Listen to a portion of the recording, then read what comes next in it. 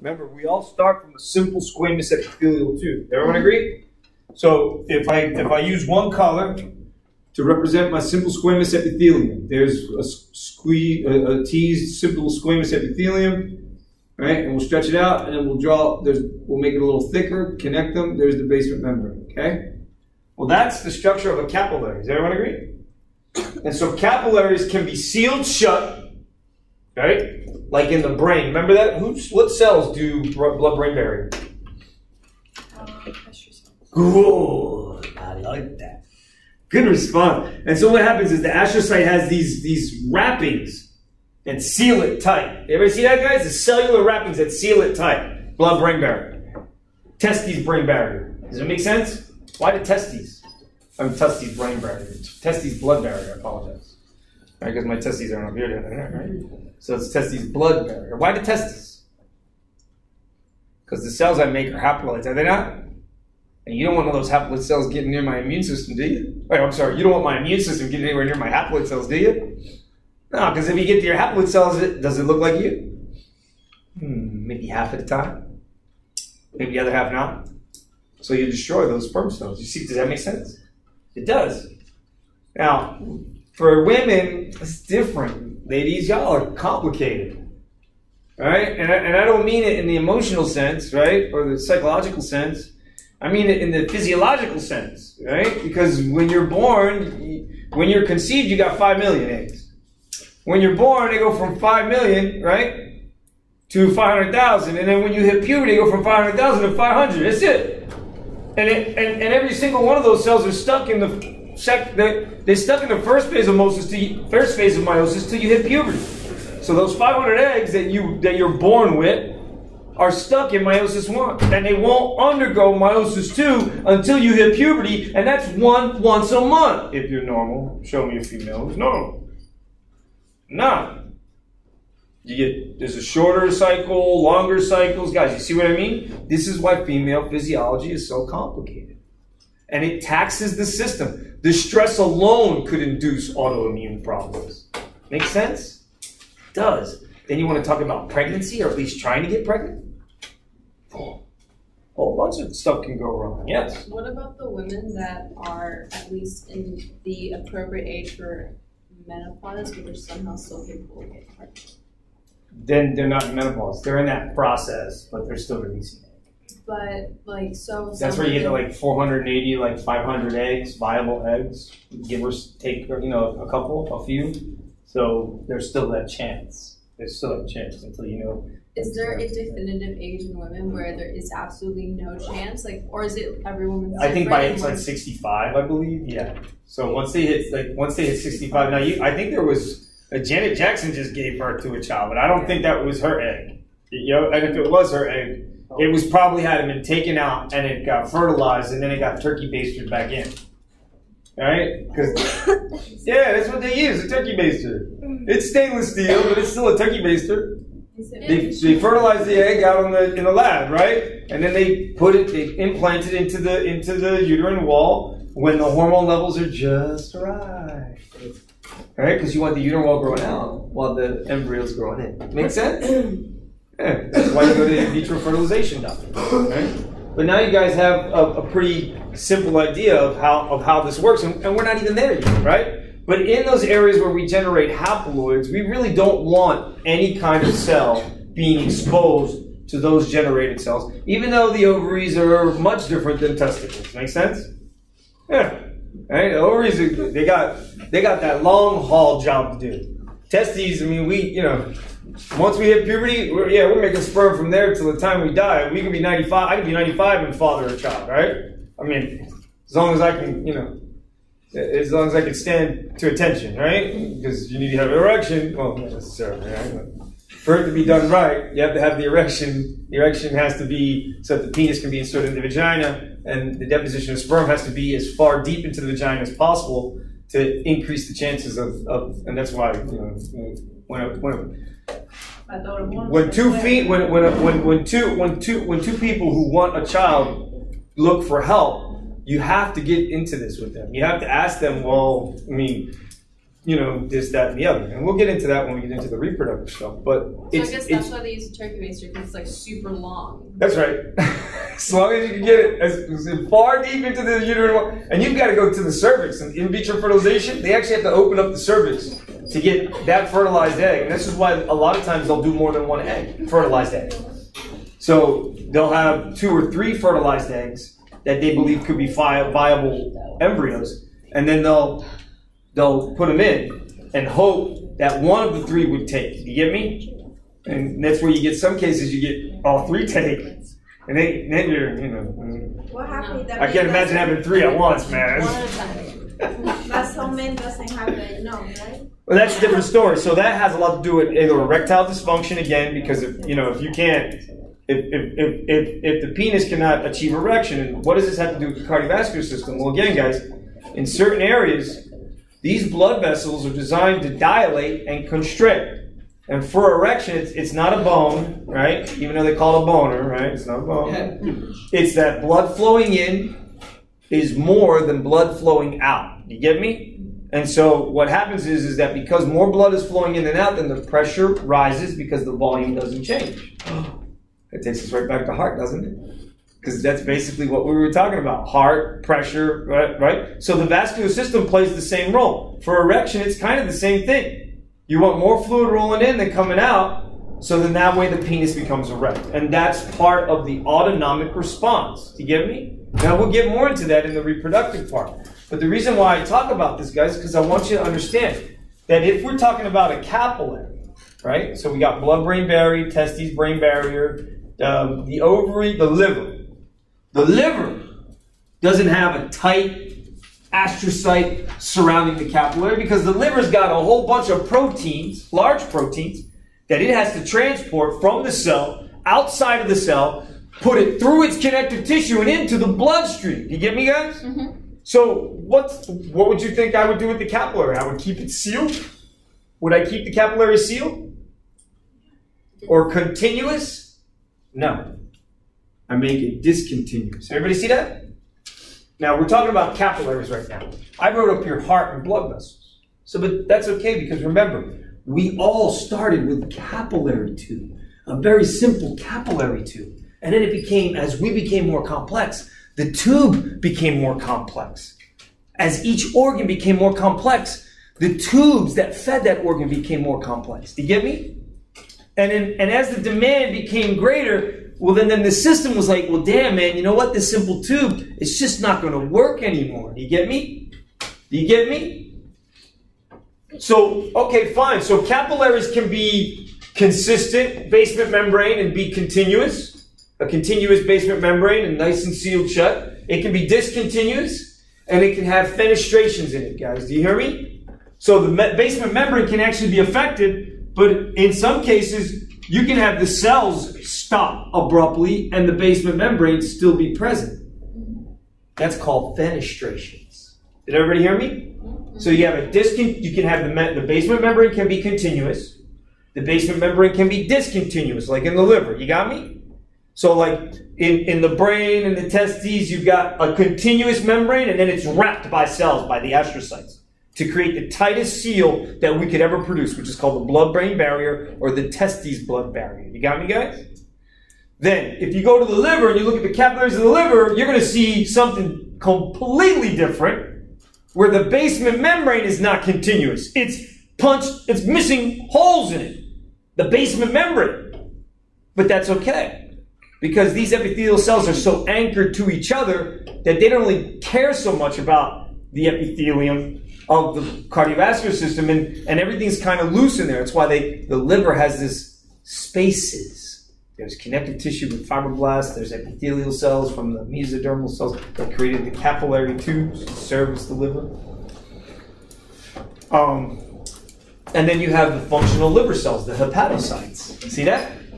And this is how it's going to be, guys. Every organ is going to do this. You're going to have every organ is going to have the functional cells whose physiological purpose is, and then you're going to have the fibroblast connective tissue cells making the ground substance that allows them to stick together.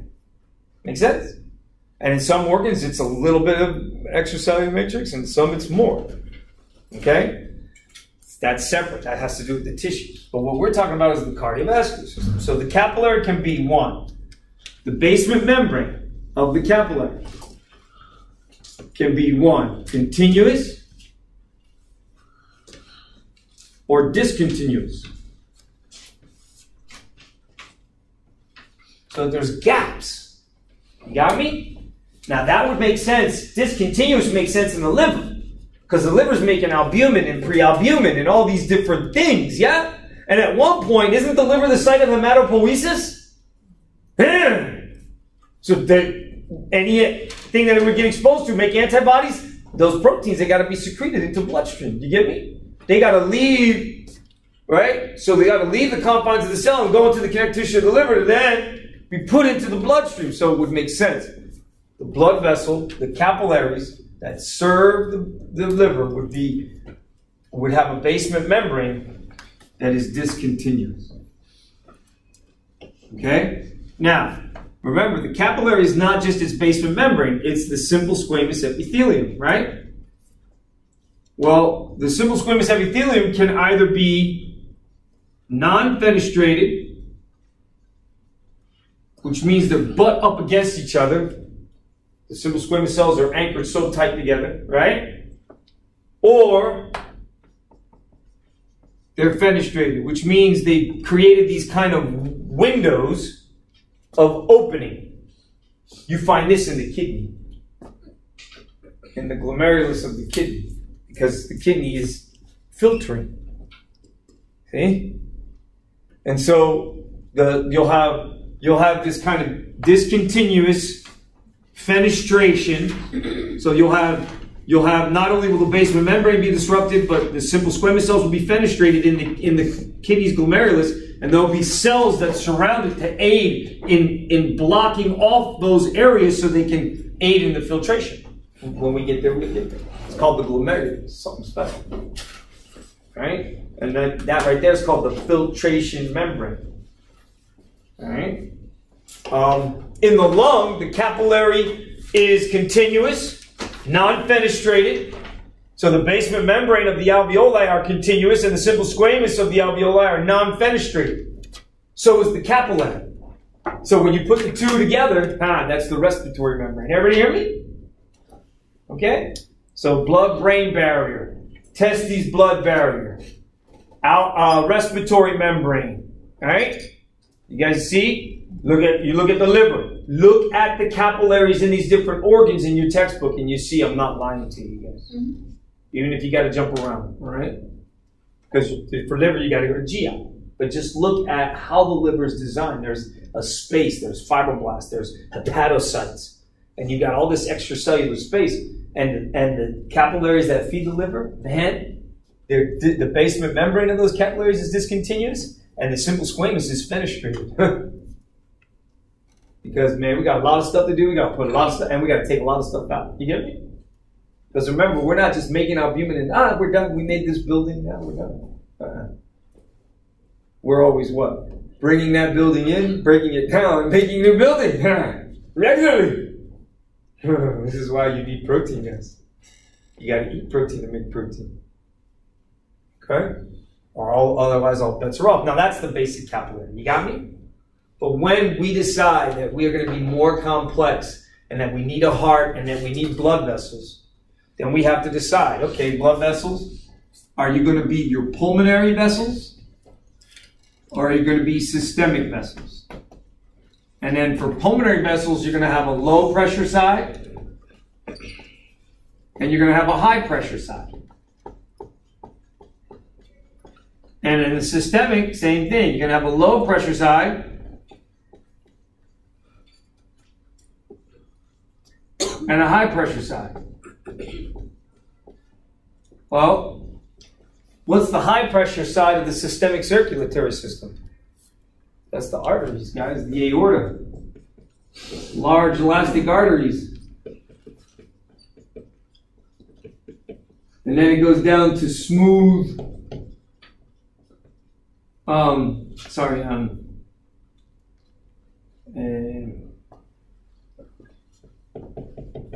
high resistance arterioles.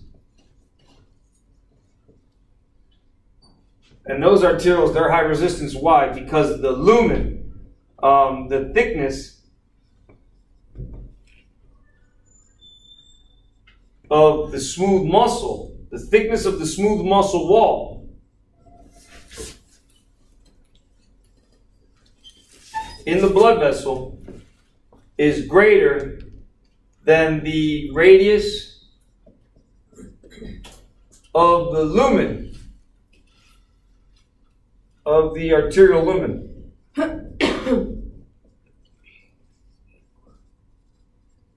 So this is the smooth muscle, the thickness of the smooth muscle in the arterial wall. And then this is what we get. So we got, here's 120. Here's 80 millimeters of mercury, guys. Systolic, diastolic pressures. And so we're always going from 80 to 120, 80 to 120, 80 to 120. When it comes out of the heart and into the aorta, it's at 120.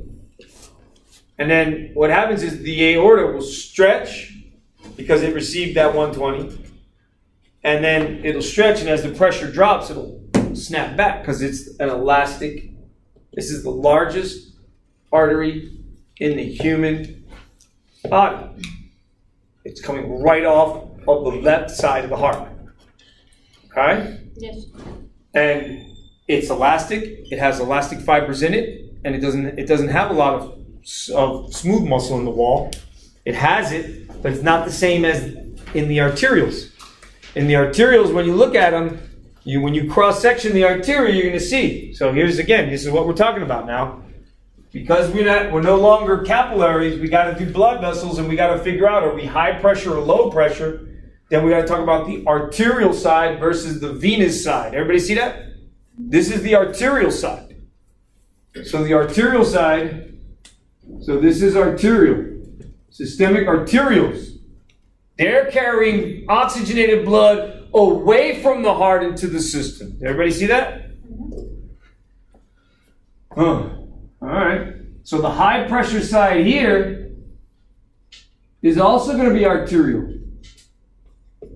But it's not carrying oxygenated blood. It's carrying deoxygenated blood through the pulmonary trunk.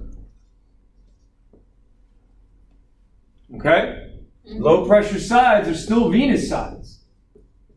This is the venous side. So your lungs have an arterial, high pressure, and then a low pressure venous side. The low pressure venous side, guys, is what's going to drain the lungs of oxygenated blood and carry it back to the left side heart. Okay? So the schematic works like this. Blood enters the right atrium and enters into the right ventricle. Right ventricle ejects, goes out to pulmonary trunk. Pulmonary trunk goes to left and right.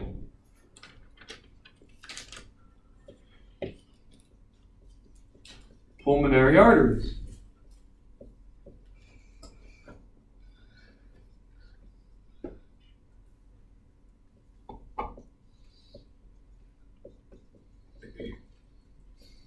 They'll then spread out to their corresponding lung capillaries.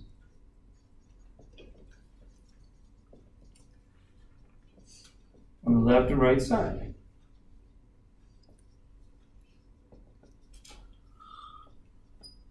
Okay? So they go to lung capillaries. So now we're in lung. Well, the lung does what? Oxygenates. So this is carrying what? Deoxygenated.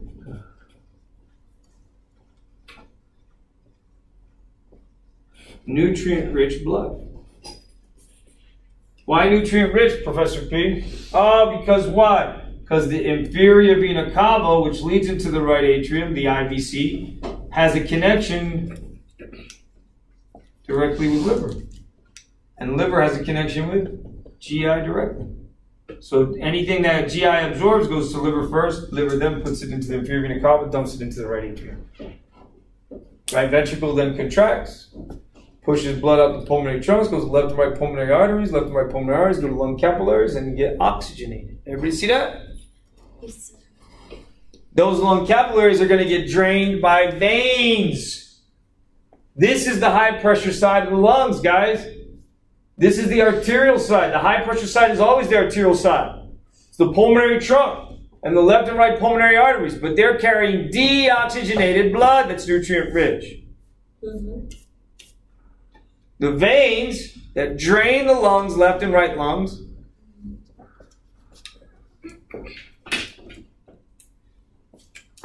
they're going to drain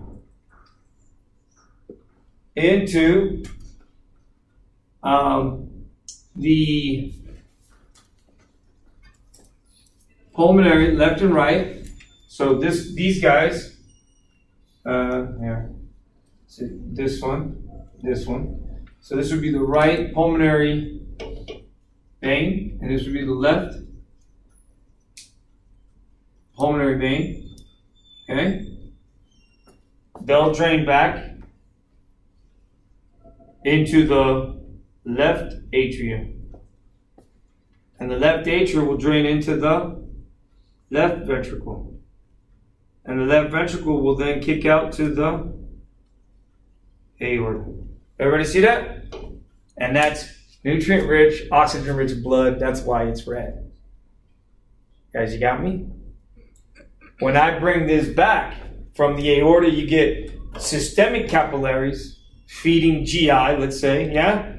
GI uses that oxygen up, uses those nutrients up, then absorbs new nutrients, pulls them into the liver.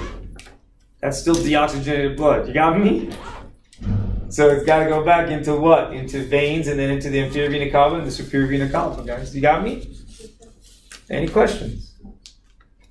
So now, do you understand? Hey, this is complicated, right? We got to have a high pressure side and a low pressure side. And sure enough, the high pressure side is going to have at the end, somewhere at the end of the high pressure side, you're going to have these high resistance vessels to generate that pressure. Because if it was a rigid tube and my aorta couldn't snap back and I did not have the thickness of the smooth muscle wall in the artery, the arterial, being greater than the radius of the lumen, then what would happen is I wouldn't get the back pressure. Too much pressure, if at all possible, would flow through the capillary and blow the capillary out. Do you get me? So the arterial is designed to protect the capillary. And by doing this, now watch. So if this isn't, again, we started with a capillary, embryologically, right?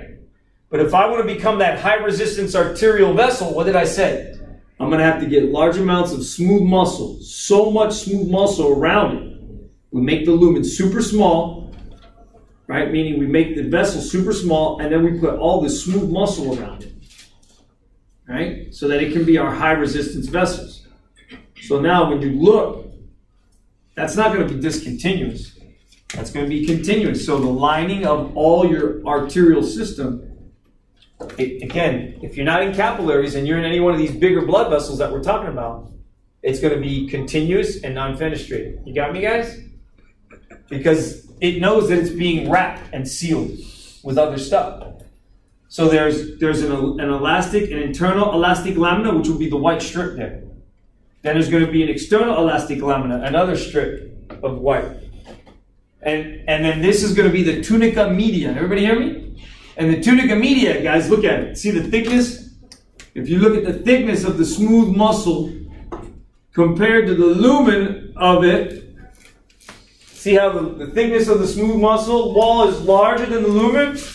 That's the high resistance vessel. So how does that look like on this graph? Well, this is called the mean arterial pressure graph. And the mean arterial pressure graph is just that. It's an average. Looks like that. In reality, because it's an average, then the real graph looks something like this. Everybody see that?